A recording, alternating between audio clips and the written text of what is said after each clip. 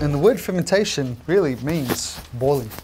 Because the ancients, when they were making all these things, they saw bubbles and they just thought, oh, it's boiling. So that's where the word fermentation comes from. And making sauerkraut is very, very simple. What I've done for speed, for the sake of time, I've pre-shredded it and I've pre-salted it. So in here is a head of cabbage, which is about 1 kilo. And I've added to that 2% salt, which is roughly 1.5 tablespoons of salt. Just remember, whatever salt you put in, you're stuck with. It's going to be very salty. So if you over salt it, what you want is grab a little bit of that. Have a taste. So what you're looking for, you can grab some as well. Yeah. Oh, I'll use my gloves. Thank you. So what you can do is you're looking for almost like a sea salt taste. What salt would you use to start? Sea salt or? Himalayan. Himalayan. Himalayan. It's a nice clean one.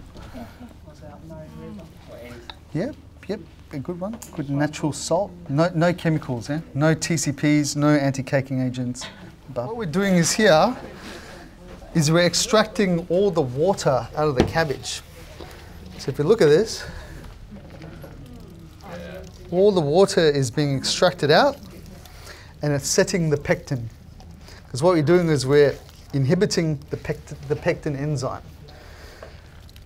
And that'll make it not flaccid, but firm, is what we want in a sauerkraut. So I'm going to get a volunteer up. Who wants to do a bit of demonstrating? Anybody game? Great. Awesome. Champion. You whack this in, that's a tablespoon of caraway seeds. So that's very classical for sauerkraut. And what I highly recommend using is a starter culture, especially when you're beginning. And I know Gary, I've met Gary Caldwell personally, and this is bacteria extracted from vegetables. So I trust the source, I trust the material, and it's very important for safety. This is a safety issue here if you don't get this right. What you got to do is you got to drop the pH very, very quickly, very, very quickly. You want it below 4.2, ideally like 3.5, very, very quickly for safety. And that's what we're doing is we're dosing a huge amount of lactobacilli into the product, which will then consume the natural sugars in there and make it sour and safe. So it's a form of food preservation by encouraging acid production again. So you'll see a common theme across all these ferments is acid production is key. Yep, keep going.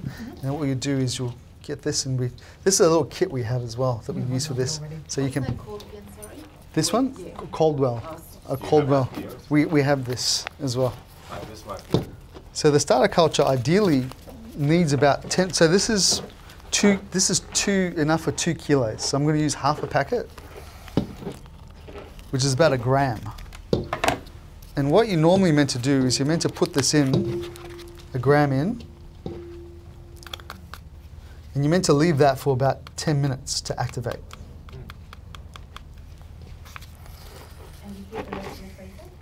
This one in the fridge. You can whack it in the fridge. Perfectly fine.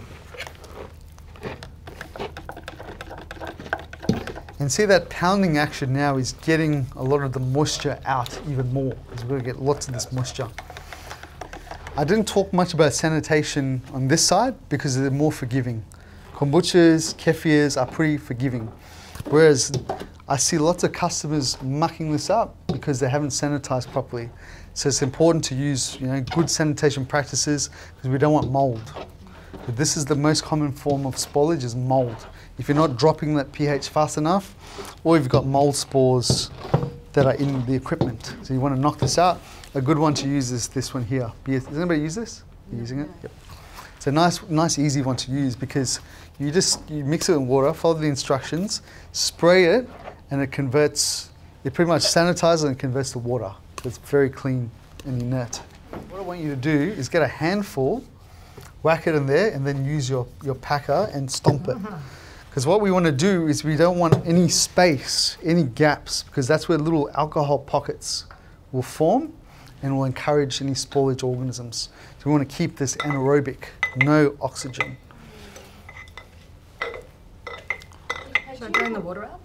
No, the water's good. The water's good. Has she put water in it, or was that Just its own water. Most of it's from the cabbage, and we also added a cup with the starter culture. So cold bells is purely optional, but if you're beginning, use cold bells. But if you're more seasoned, you can use just salt, if you know what you're doing. Because what we're doing is it's like using cold bells is like an insurance policy, just to make sure we drop the pH. We're not going to food poison ourselves.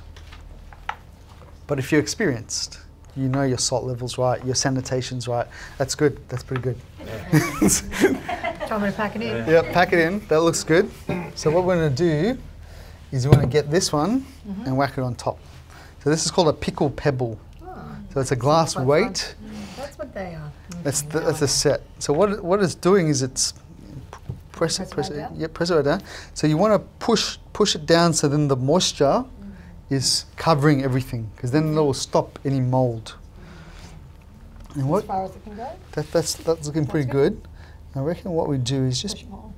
that looks good. What we're going to do is maybe pour out a slight bit of the liquid, just a little bit. Yep, that's good. And then we're going to whack this baby on. So this is a pickle pod. So it's a two-way valve. It's a one-way valve. So oxygen can't get in and the CO2 vents out. So you can whack it on. And you'll notice that it's also got a special, it's got the teat, but it's also got a plastic rim. Because what happens is the regular ball jar rings go rusty with salt water. So hence why they brought this thing out. I'm a clean cook, sorry. It's good. It's impressive. And guys, that is it. So you leave that with a starter culture will be about 10 days. Without 10 days. 10 days. Without a starter culture, you're looking at probably 3 to 4 weeks. So if you want it faster, Dependent on the environment, the temperature. exactly. Depends.